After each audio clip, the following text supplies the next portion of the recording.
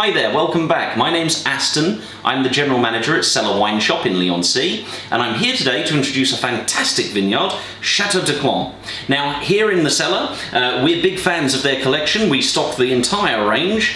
They're a beautiful winery based down in Provence in the south of France, and they've been making really gorgeous, bone-dry French rosés for a very long time. But the defining moment in their history really came about in 2006 when the vineyard was bought by an eccentric Bordeaux billionaire, Sacha Lachine, and he puts his name on the bottle.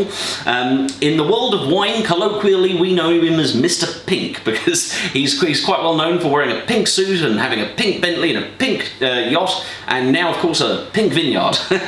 But he did something quite amazing with the brand. He gave it an English name, which was, of course, quite unheard of, quite blasphemous in France, and they ostracised him a little for it, I must say. But he sure proved them wrong, because he exported it out to the USA, and it exploded in popularity. At the time of recording, Whispering Angel, which is the brand's flagship wine, is actually the most popular wine in the United States of America that isn't made domestically in the United States of America, and that's a huge accolade. So today I can talk you through the collection itself. The Palm is their entry-level wine, so this is the one they market to the slightly younger crowd. It's a little bit sweeter, still a dry rosé, so the Provence, but that one you're going to get a lot of red fruits, little bits of sweetness nuanced throughout. Really good entry-level wine, that. Then, of course, you step up to the Whispering Angel itself. This is their flagship wine. They make millions and millions of bottles a year. You move up to the Rock Angel. These two I'm going to go into a little more detail in a moment because we're going to taste them, or I'm going to taste them. The Rock Angel is a much more exclusive wine. They only make 200,000 bottles a year of this, so it's considerably rarer, and this has just been taken on, at the time of recording, just a couple of weeks ago, by the Ivy as their house rosé. They're charging some ludicrous amount of money for a small measure, but we've got it on a very good offer in here. Then we move up to the Chateau D'Esclans Cotes de Provence Estate Reserva. This is a very, very traditional wine. It leans heavily into the vineyard's heritage and how they used to, and their old ethos of how they used to make wine. And then finally we move up to the Leclan and the Garous. These are really elite tier wines. The Garous is actually one of the best rosés in history, according to Wine Spectator and various wine reviewers. Wonderfully complex. You'll have all of the red fruits and the strawberries and the light citruses of orange and lemon, but unlike most rosés, what you'll get in there is a distinct woodiness, kind of oak and really mature, nuanced flavours that you just don't find generally. So a wonderful, wonderful wine, but has a price tag to match, I must say.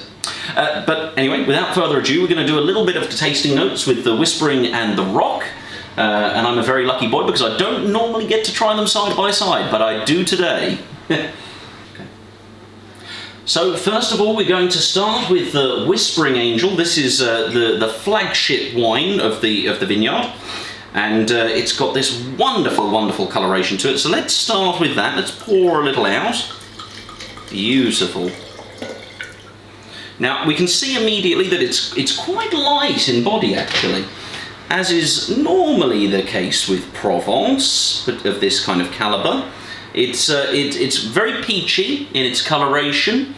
On the nose is actually quite subtle. It's not a big explosive perfume by any means, but there's definitely strawberry, a little bit of currant fruits perhaps, and it's floral. It's actually quite floral.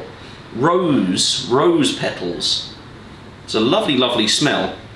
So with the scent in mind, what happens when it touches the tongue?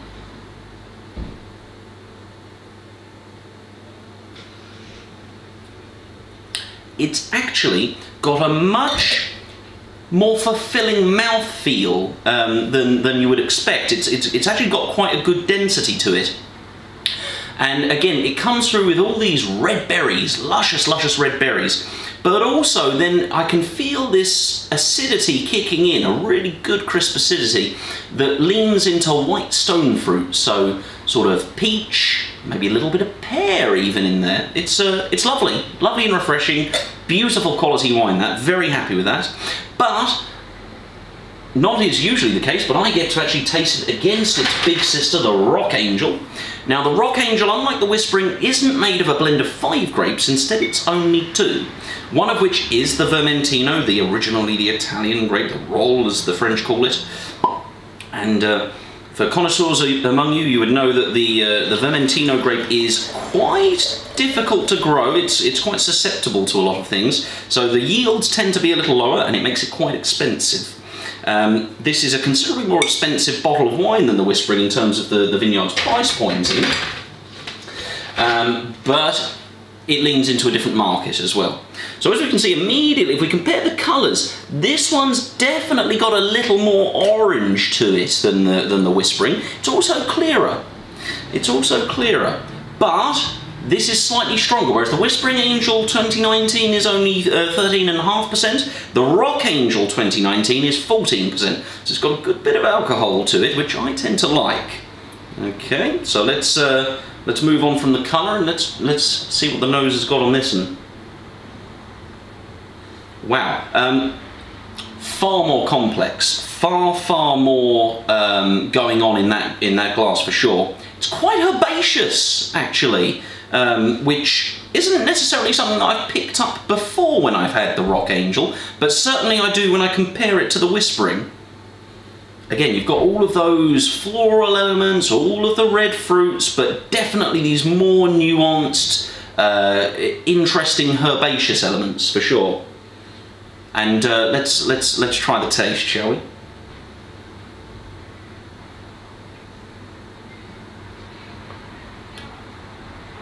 Drier, definitely drier. That is magnificent.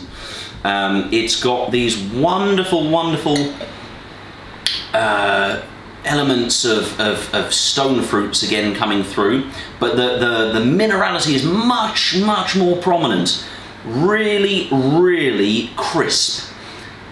There's something candied to it that I can't quite put my finger on, but the acidity and the dryness balances out wonderfully. It's a really beautifully balanced wine. Excellent. Well, as is normally the case with us, all of these wines are available both in-store and online.